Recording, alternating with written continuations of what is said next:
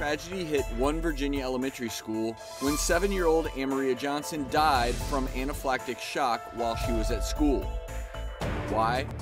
The school did not administer an EpiPen injection due to their district protocol to administer life-saving medication only when they have a treatment plan on file. Due to this rule, the first grader passed away after experiencing allergic symptoms that led to anaphylaxis. What's worse is that the mom states that she did indeed have a treatment plan on file. Regardless if the plan was on file or not, why wouldn't you override school policy to save a life? Following Amaria's death, a law called Amaria's Law was enacted, which permits Virginia schools to stock EpiPens and use EpiPens when a child is thought to be suffering a severe allergic reaction. But would you know what to do if you saw somebody experiencing an extreme allergic reaction? Would you know how to administer the shot? And the biggest question of all, should you own an EpiPen, even if you don't have anyone in your immediate family with extreme allergies? Here to help us out with these questions is allergist and medical director from the popular health app, Doctor on Demand, Dr. Tanya Elliott. Welcome.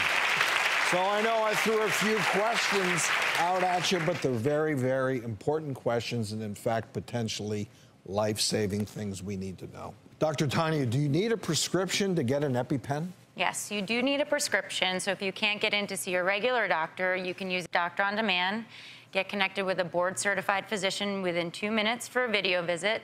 They can do a full consultation, ask your allergy history, and if needed, send an EpiPen to your pharmacy within 30 minutes. If you administer an EpiPen to somebody who's not having an allergic reaction, is that a problem? Epinephrine is like adrenaline, so we don't want to walk around and start, giving adrenaline injections to everybody, right? Because it increases your blood pressure and your heart rate. However, in the setting of an anaphylactic reaction, that's the life-saving treatment, and that's your first go-to. I think it's important for everybody to know how to use an EpiPen. So you remove the safety cap. So you remember, blue to the sky, orange to the thigh, okay? And then you hold for 10 seconds. And then after that, you need to call 911 and be transported immediately to the emergency room. And if you don't have somebody in the family that actually has an allergic condition, can you still have an EpiPen at home? Can you get one to have at home in case somebody does have an allergic reaction? Yes, because the truth is we can't predict if you're going to have an allergic reaction to something. Take a bee sting, for example. Right? Anybody can have an anaphylactic reaction.